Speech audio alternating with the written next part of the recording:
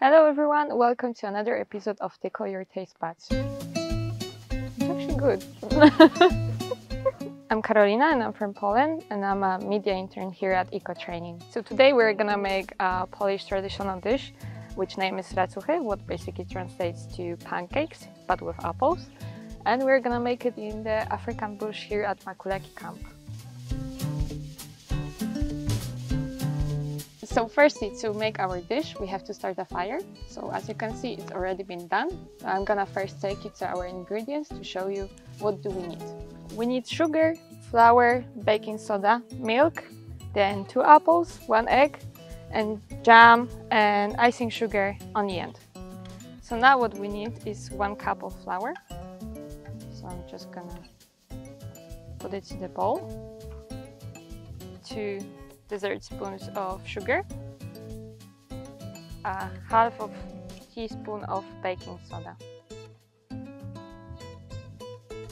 So after that we need 250 milliliters of milk, and then we need 1 egg. So now we mix it all together. The fire is about ready to cook on, so I'm just gonna put the pan already and the oil so it can warm up to be ready to put pancakes. So now pan is on the fire getting hot and I have to peel the apples now.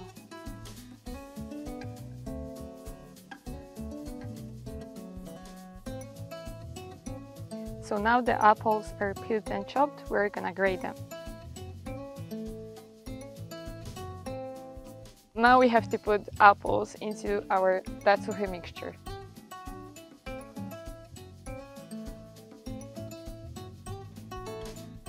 Now you put the mixture into the pan. We have to wait about a minute and then turn it over.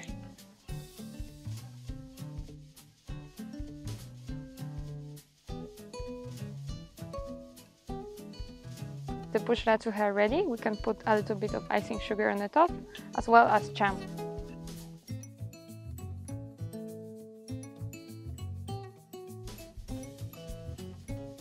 The best part, we can taste it.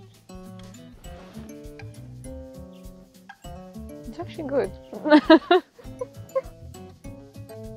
If you enjoyed the video as much as I enjoyed making Polish Rahtz-oo-hih in the bush, then please subscribe below to check out more of our great content.